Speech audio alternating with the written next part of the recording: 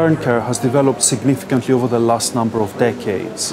This relates to multiple factors, including a better understanding of the pathophysiology of the burn wound, improvements in critical care, as well as advances in tissue engineering and rehabilitation. Our courses aim to capture this exciting evolution by covering the entire spectrum of burn care, with particular emphasis on its multidisciplinary dimension. The majority of our students are doctors and allied healthcare professionals, nurses and therapists who are already practicing in the field of burn care.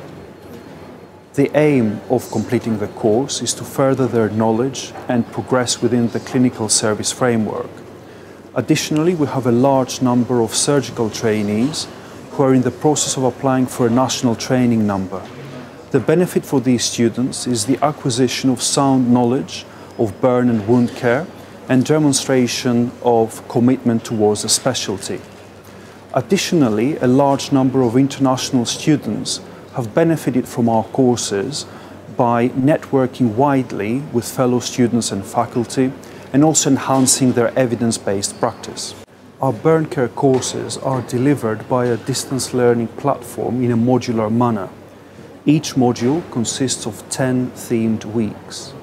Each week contains a synopsis of key concepts, some seminal papers from the most up-to-date burns literature, as well as interactive material which can take the form of either a live presentation or a video demonstration based on that particular theme. My name is Christina Stiles. I work as the burn care advisor at the Queen Victoria Hospital in East Grinstead. The distance learning platform allows me the opportunity to continue working full-time and study in my spare time. A very popular feature of our courses is our clinical days, which happen both in the UK and overseas.